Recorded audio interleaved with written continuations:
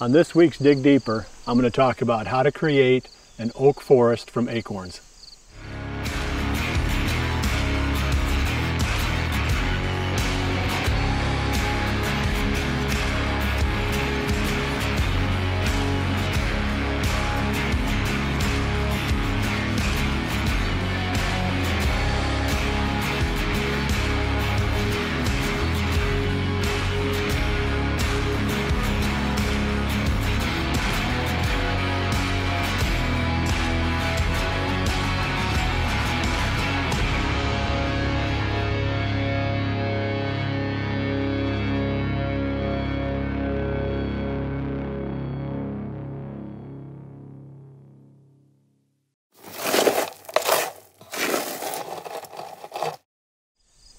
I'm standing in a part of the farm right now that I created back in 2007 from an area that was just open grass. There was 20 some acres on the farm that year that were useless acres, and I wanted to convert them into either habitat or food. The soil here was not good enough to plant this. There was no way that I was going to be able to create any kind of income for the farm or any kind of deer food back in here because the soils aren't good enough. So it's a perfect candidate for just enhancing the habitat.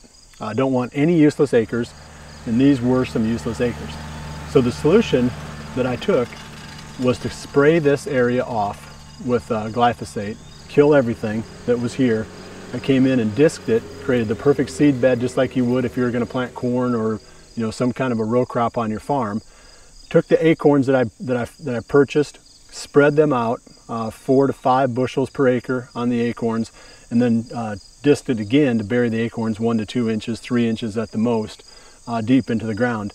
Then just let nature run its course after that. The next spring I did spray a herbicide called Oust XP on this same ground, and that was enough to kill out all the competition, give those little seedlings 1 year without competition to get established. Well, white oak acorns, white oaks in general, are fall germinators.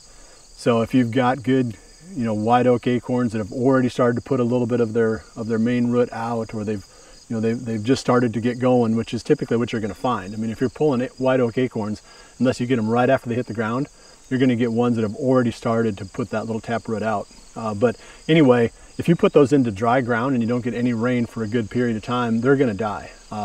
Those white oaks are not going to make a tree.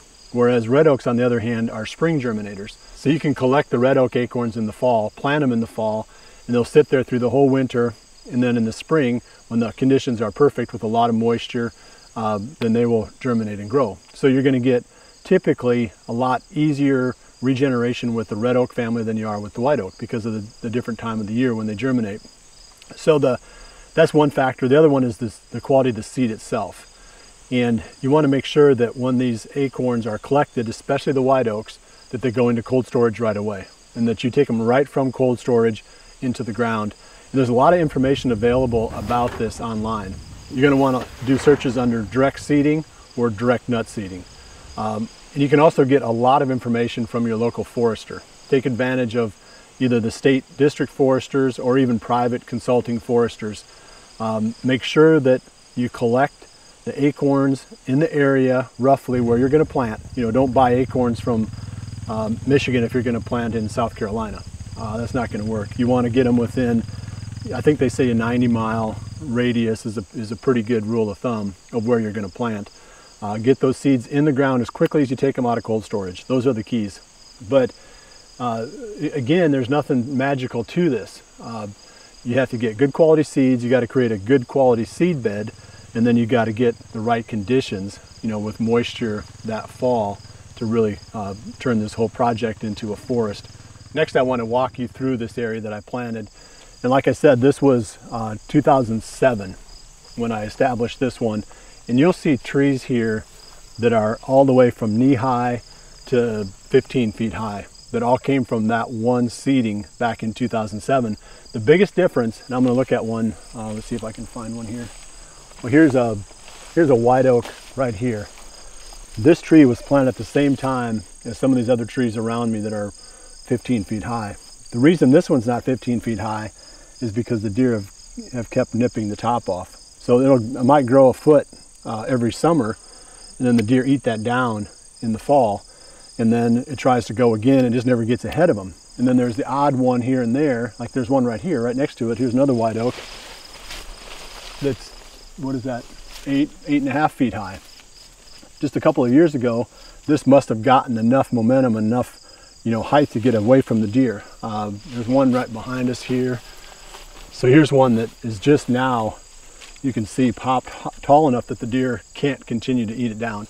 This is one of the reasons that I like this direct seeding versus planting it in the rows, because I can flood this whole area with so many little trees that some of them are going to get past the deer. If you plant with a row planter and you put in, say, 300 trees in this area, the deer are going to keep 300 of them, nipped off. But I might have 1,500 or more trees right here in this same sized area.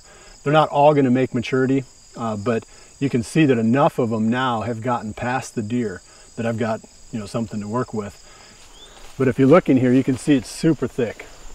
I mean, I could never have planted it this thick if I would have used a tractor and a bare rootstock row planter. It's just a more natural way to put oak trees on the terrain than to use the equipment. I planted white oak and red oak on my property as part of this reforestation program. I did put a little bit of walnut in here too. My primary focus is the wildlife. So obviously I'm creating habitat, places for the deer to bed as these trees are smaller. But as they start to grow, they're going to produce acorns that the deer will feed on, and ultimately they're going to create timber value for the property.